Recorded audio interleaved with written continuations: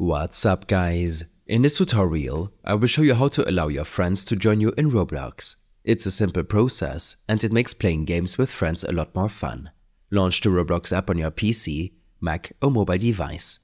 If you're using a browser, go to roblox.com and log into your account. Make sure your app or browser is up to date to avoid any compatibility issues.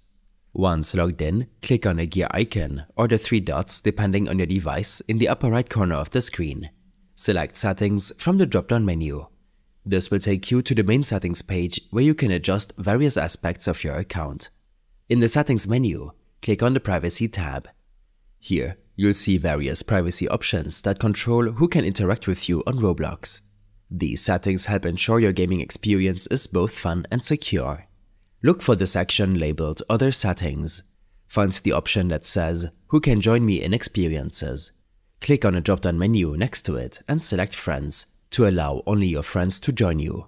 Or choose Everyone if you want to allow everyone to join you in-game.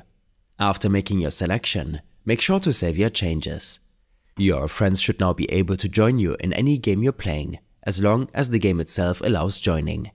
If your friends are having trouble joining, make sure they've added you to their friend list and that their settings also allow joining friends. Some games have their own settings for who can join.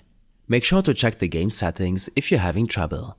If there is a specific user you don't want to join your games, you can block them. Go to their profile and click on the three dots in the upper right corner and then select Block User. To join a friend, go to their profile and click on the Join Game button if it's available. I hope this helped you out.